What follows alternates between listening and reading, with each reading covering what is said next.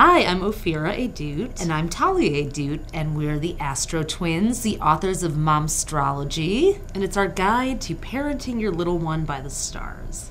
We decided to write Momstrology because there's a lot of one-size-fits-all parenting books out there, and we wanted to show that actually your kids do come with instructions, and it's written in their astrological sign.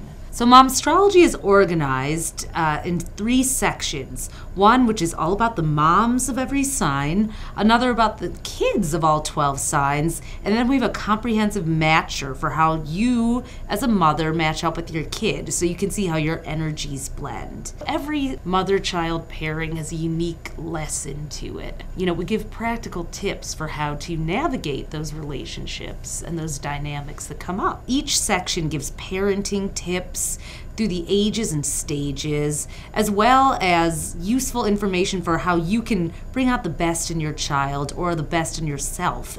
We all have mothers too, so understanding your own mother and maybe why she raised you the way she did, you know, can give you insight. It's great therapy, in fact, for people. Yeah, because when you become a mother, a lot of your own mother issues come up again, so it can help you resolve those and not feel like you have to be like your mother either, but to own the kind of mother that you are. It's really hard in this day and age to raise a kid. The world is getting more and more complicated, so the more tools you can have to raise your child, hey, if astrology is one of them, why not?